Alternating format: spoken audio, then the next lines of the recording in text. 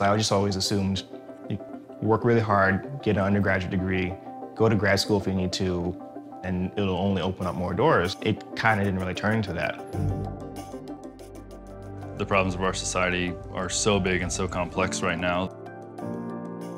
It can just be overwhelming. As a country, we have things that need doing, and we have young people who can do those things. Why not match the two with a sense of service that made this country great?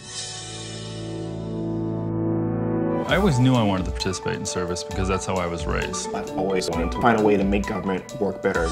We created an effort to expand AmeriCorps, which is currently at about 87,000 jobs to 1 million jobs per year. Our generation yearns to have an impact. They haven't become a generation running into the corner. They've found ways to serve their community. When you talk about investing in the future, it's our future. It's going to be us. 65 million millennials are eligible to vote, nearly a quarter of the electorate. If our generation comes out to vote in major numbers, we're a force to be reckoned with. Voting is proving that you exist. You don't vote, no one knows that you're there, and no one's going to care about your problems.